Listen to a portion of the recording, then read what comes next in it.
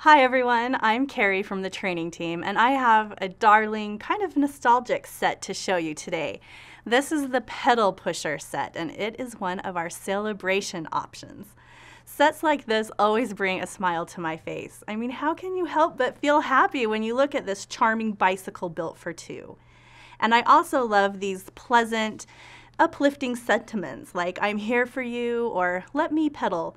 These are perfect for anyone who needs a little friendship or encouragement.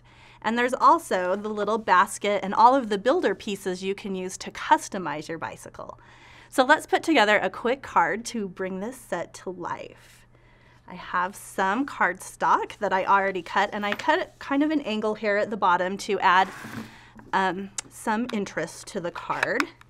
This is a photopolymer set, and I already have my stamps mounted on my clear blocks. So we'll start by stamping the bicycle in archival black ink. This is a great set for watercoloring.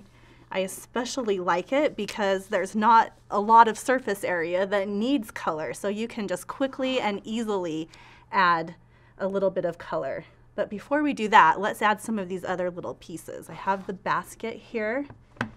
You can just see how easy this is to kind of build. There's the basket. And then I'm going to choose the little hearts coming out of the basket. So we'll stamp those on top.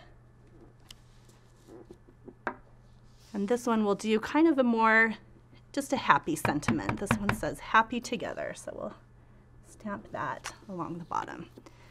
So there's all of our stamping. Now let's add a little bit of color. I'm just going to use an aqua painter and some of my classic pads. You could also use a blender pen or just one of your Stampin' Up markers. Like I mentioned, there's not a lot that you need to color in, so this is a great one to just quickly add a little pop of color. And I am using Pool Party for a little bit of blue. If I was going to buy a bicycle, I think I'd want it to be Pool Party. How cute is that?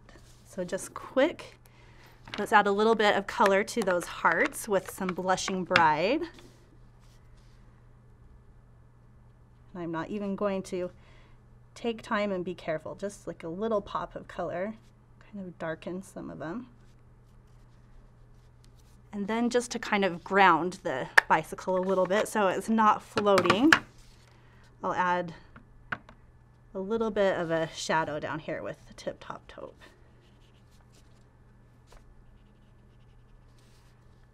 So it's just that fast to get that watercolor look. Kind of the charm of the watercolor look goes so well with the charm of this stamp set.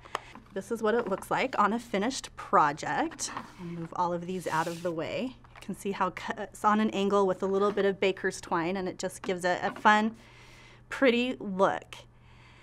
And this stamp set is also really versatile. If you wanted to, you could step up your watercolor technique like they've done on this sample with a little bit of splattering in the background. So this would be a great one for a more advanced stamper.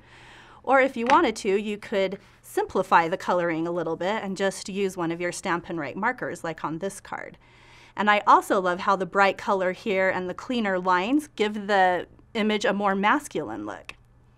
So cycling is really popular right now, so this would be great for somebody who likes to go for bicycle rides, but even if you're not a cyclist, I bet everybody can find a use for this darling stamp set. And the best part is that during the remaining weeks of sale-a-bration, you can earn it for free with the qualifying order. So contact your demonstrator or visit our online store to get yours today.